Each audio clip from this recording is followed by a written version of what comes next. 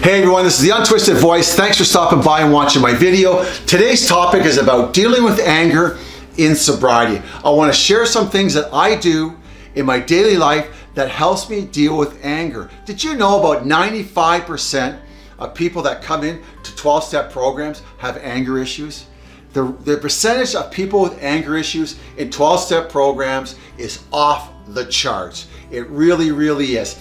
The first thing I do when I get angry, most of the time, I hit the pause button. I do not react to the person, place, or thing. I really don't. I hit the pause button. Something you tell a small child, take a time out. Do not react. Take a time out. Go sit on the stairs like a little kid. You know, people used to walk up to me and say, Jesus, Terry, why are you so angry? I used to react to everything. I was reacting to everything that pissed me off or things that were making me feel bad. I was always reacting. People used to walk up to me, you need to be on medication. It was out of control. So somebody walked up to me in a 12-step program and said, you know, Terry, hit the pause button.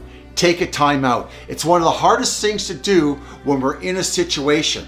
It really is, but you can do it. It's really, really effective.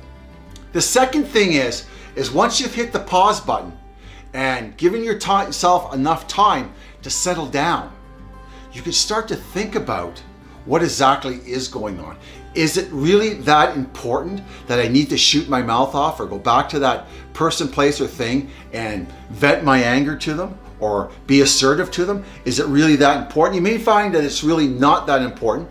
Or if it is important, at least you'll have the proper feeling or the proper view of what's going on. It won't be out of control. So after taking a time out, take some time to think about it. You can talk to your sponsor. You can pray a little bit. You can go to a 12-step meeting. You can meditate. But do not react to the anger when you are feeling angry, if it makes any sense. Just try and slow it down and think about what you're doing, okay? It's really, really important.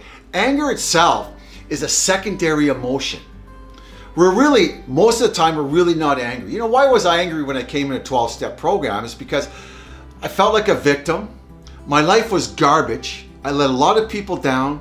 I let myself down. I had bad credit. I was unemployable. I had some valid reasons to be angry at the world. I really did. I had justifiable, valid reasons. But those reasons destroyed my life because I kept reliving them. So a lot of times, what was going on when I was angry wasn't really what was going on. So taking a time out and thinking about it is really, really important, okay? It really, really is. And the third tip is, you know, most people in 12-step programs are passive aggressive. You know, people say and do things to us, we kind of shrug it off. Not a big deal, no problem, fuck them, whatever it may be. But we shrug it off and we deny ourselves the way we feel at that time. And that, my friends, is really a big no-no. To suppress our emotions is a no-no. It really is. To learn to express our emotions constructively is where we should be. So learning that, we take baby steps, but suppressing it, no wonder you're flying off. No wonder you have anger issues because you never identify what is going on and deal with it. So it bottles up. So the postman or the person at McDonald's or Tim Hortons, wherever it may be, gets the blunt of your anger because you don't deal with it. You don't talk about the way you feel and you don't deal with what's going on. So after, like tip number 2, after you know what's going on, you can choose what to do with your emotion. You could either go back to the situation and talk to that person the way they made you feel. You can talk to your sponsor, and your sponsor can be, you know, your venting machine, your venting person, and you can sort it out what to do. Or you can pray it away. Or you may find that the event that happened that made you angry is not that important, so you can just let it go. Just let it go. Let it go. Okay?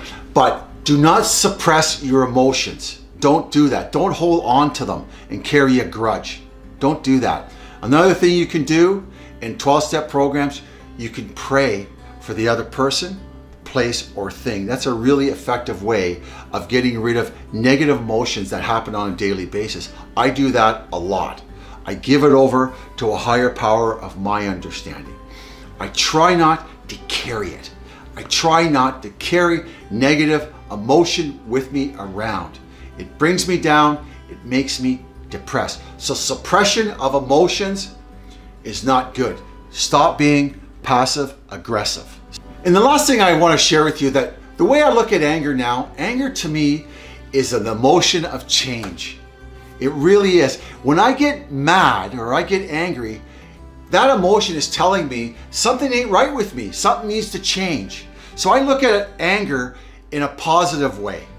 I look at it as a constructive emotion that helps me in life.